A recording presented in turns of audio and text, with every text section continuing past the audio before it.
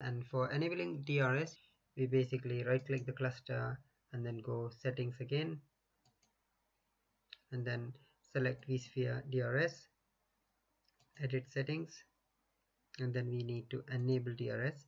Once it is enabled, we have three modes in DRS: manual, partially automated, and fully automated.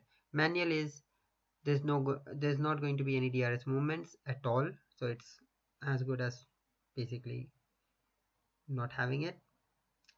But if you have partially automated, it's basically means that whenever you power on a VM, it will suggest way to way to allocate your resource, which host to place your new VM. If it is fully automated, then basically vSphere DRS take care of everything. And even in this, we have conservative, and then we have,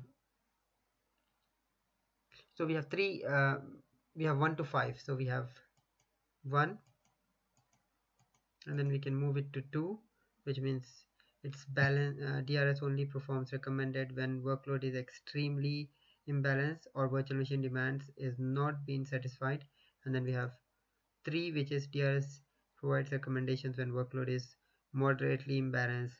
Threshold is suggest for environment with stable workload by default. So this is what it will come up when you enable it. And then option 4 is recommended when fair workload is fairly imbalanced. This threshold is suggested for environment with busy workloads. And then the maximum is aggressive, which is DRS is recommended when workload are even slightly imbalanced, and basically uh, DRS tries to rebalance it and it's more dynamic.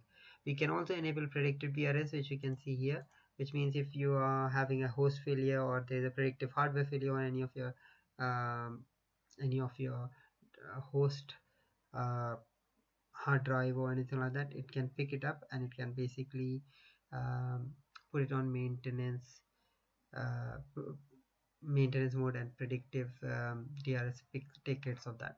Also, we can see virtual machine automation, which can be enabled. Other options here you can see are available.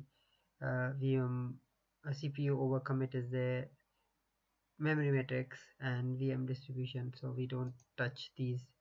We don't need to really play around with these. So these are the main options. And if you want a fully automated dynamic environment, make sure you set automation level to fully automated and migration threshold to aggressive.